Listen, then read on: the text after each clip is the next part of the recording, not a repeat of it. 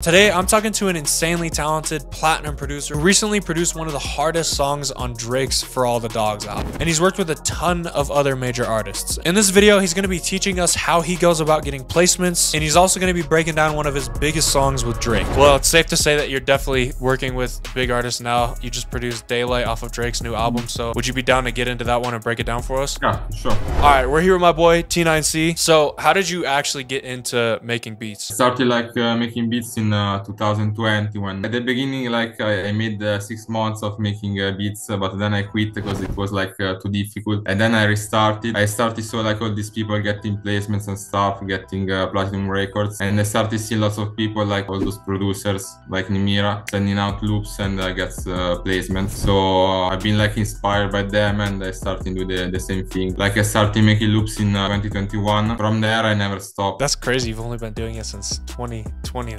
Yeah, that's insane. How long did it take you to get good at making beats and making loops? I think 2 years. That's crazy. You got a Drake placement within 3 years of producing. That's fucking nuts. Do you do producing full time right now? Yeah, I'm producing full time since 1 year. Before I was a tennis coach. Damn. So what made you decide to go full time with music and quit doing that? Last year in June, I said to my parents, to my family, I want to try doing music full time, and give me 1 year. If I don't make it, I'm ready to do my job. Because if you really put the work in, everybody can do it. It's not about the talent, but it's more about the hard work and the dedication. How much work you put in and how much you want it. Yeah, and yeah, knowing the right people, all that stuff. What made you think that you could pull it off, that you could go full time and actually make it work? When I started getting lots of good reviews from also big producers, when I was sending out loops, so people told me, oh, that's crazy, that's fire. But I didn't really like my loops at the beginning. It's safe to say it's going pretty good. How did you get your first major placement? It was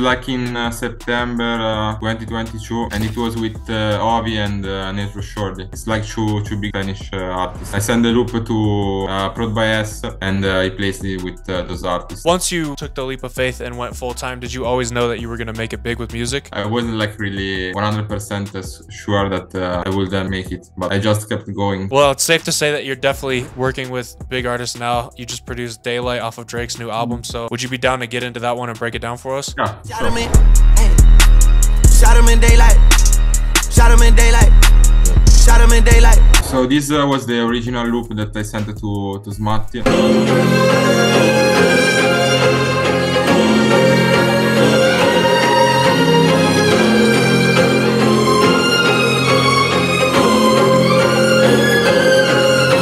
The vocal, I took it from Splice, the vocal.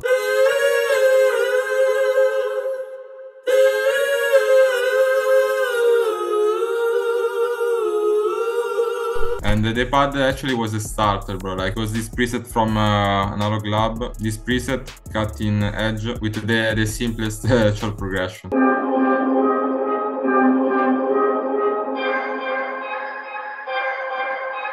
And then I consolidated and stretched it from 17 to 09, and it sounded like this.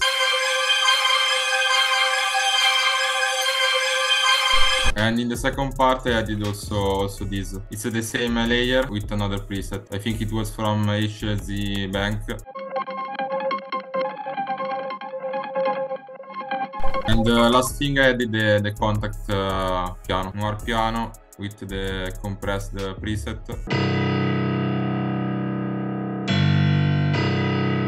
It's funny because that day I wasn't inspired, so that loop at the beginning came from different loop that I put together, different starter that I made and I put together. Like you weren't inspired, so you just made a starter, and then that day you're just combining starters together? Yeah, exactly. So pretty much the whole sample is just the piano, that crazy synth sound, and then the vocal, right? Yeah, exactly. Yeah. That's crazy. What's the most underrated plugin you use to make loops? I think Xenology. It has all the perfect sounds, like horns, synths. I've never heard of it. Okay, I'm gonna write that down too. From your experience, what kind of loops get placed the most often? The simplest loop, the ones that you make with 2 sounds. All the loops that I got placed, it's simple loops. Yeah, because if you can make it sound good with 3 sounds, then you don't need to add 20 different sounds to make it a hit. Yeah. Getting a Drake placement is every producer's dreams. How did that feel whenever you first heard the song and heard Drake on your beat? It was fire, bro. I started jumping. That's fucking crazy. What did you think of the song when you first heard it? First time I heard it, I didn't like it.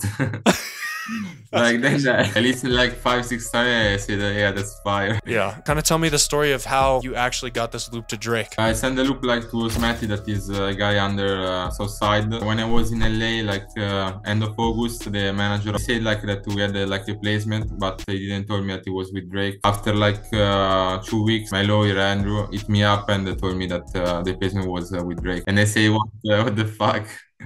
Are you serious? That's fucking crazy. So how'd you get connected with Smat? I connected like 1 year ago. Like I DM him to send the loops, and from there he been always using my loops like a lot. Are most of your connections from being in person and meeting people, or are they mostly just from online DMing people? Yeah, mostly online from DMing people. I've been to LA like in August, and I consolidated lots of relationships that I got online. I think that's the best way to really connect with producers. If you were starting from zero, like you had no connections again, but you already know how to make music and you know everything that you know right now, what would be your step-by-step plan to get your first major placement? I would like build my brand, starting maybe drop 3 sample packs and running like ads. 2 years ago I was making like 50, 75 DM per day, and I will do the same, going like to the following of big pros. You go and see who they follow. Like what producer would you go to see like who they're following to like find people to work with? Yeah, also to big sample makers, because if you mostly send out loops, you must see like the big sample makers who they work with. No, that's smart. So like if you were wanting to find big producers to work with as a sample maker, you just go to like Q-Beats following list and be like, oh, yeah, these are all the... Yeah. What are some of the biggest mistakes that you see sample makers making? I think like the way they network. For example, I got a lot of DMs where they write, yo, here's a pack of loops for you. But that's not like a good way to network. Like there's nothing for me like to gain from you. You know what I mean? How do you go about sending out loops? To some producer, I send like daily loops. And to some others, I send a 2 weekly pack, like 40 loops. Like for every artist, for every genre, I got already the folder ready. Yeah. Side note, you got signed to Q-Beats, right? Yeah. Are they just managing you, or are you signed to them like a label? I'm signed to them like a label. That's dope. Yeah, they're fucking killing it. If you're down, I would love to cook up a collab loop, maybe some Drake type shit. Yeah, for sure. Because these 3 layers from Analog Lab, Electra X, and My Prophet. I used this preset from Analog Lab with this MIDI.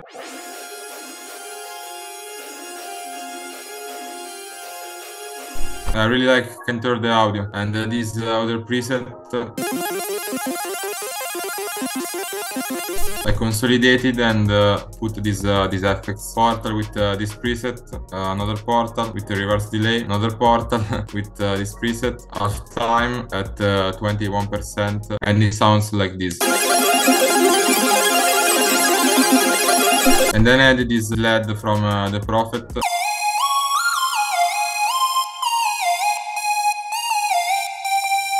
And then the last part was another lead, then I stretch it. And then as last thing I added this accent from some source, like from a shooter. The accent from That's Right.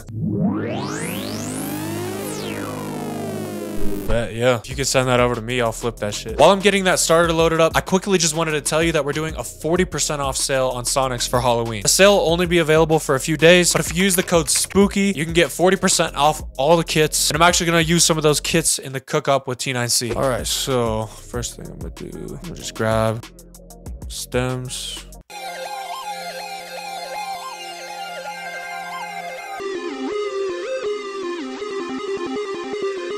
I'll just throw some test drums on here.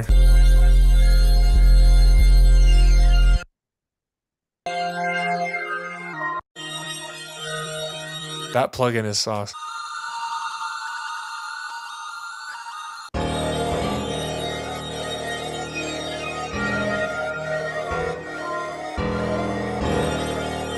I love this preset right here. Brass Anthem preset.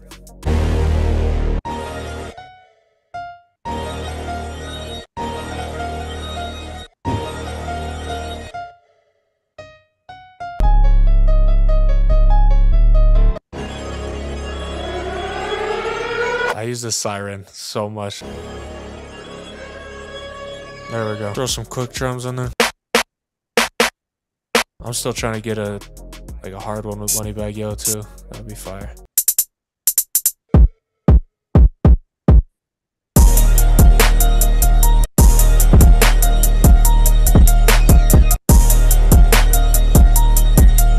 Do you hear anything else on it? Maybe, I don't know, maybe a violin.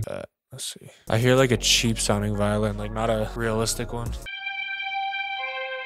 Yeah, that one is fire.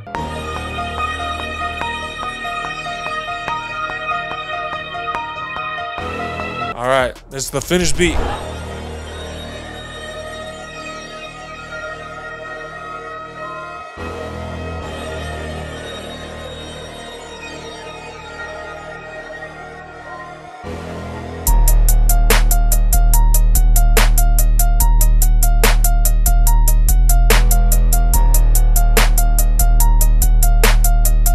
Fire.